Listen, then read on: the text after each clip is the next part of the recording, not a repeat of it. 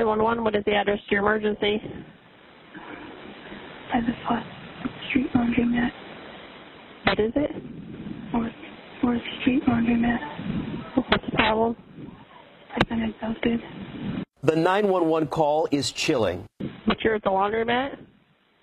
No, I'm in the bedroom with them. You don't know what color the house is? No. Please hurry.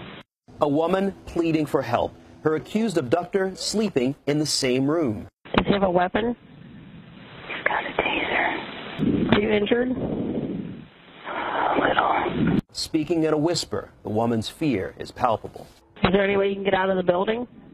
I don't know without waking him, and I'm scared. Is there a bathroom in the house? Well, his bedroom is closed, and he made it so it would make noise. And if you told him you had to go to the bathroom, he would do something to you? Yeah, because he had me tied up. Are you tied up now? Well, yeah, but I kind of freed myself. The dispatcher encouraging the caller to stay on the line until police arrive at the abandoned house. Oh, that woke him up. I can shut the phone down. Then silence. Minutes pass as the woman waits desperately. Are you still there? How much longer? What? How much longer?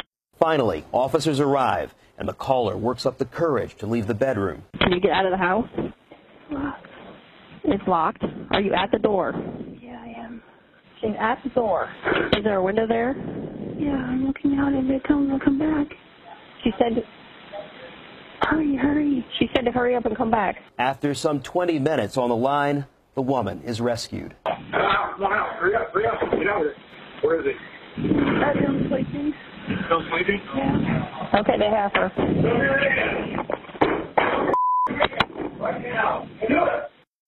Inside, police arrest 40-year-old Sean Great before finding 2 bodies, including the remains of Stacy Stanley, a grandmother who went missing last week. Great also leading police to a 3rd body in the rubble of a burned-out home nearby.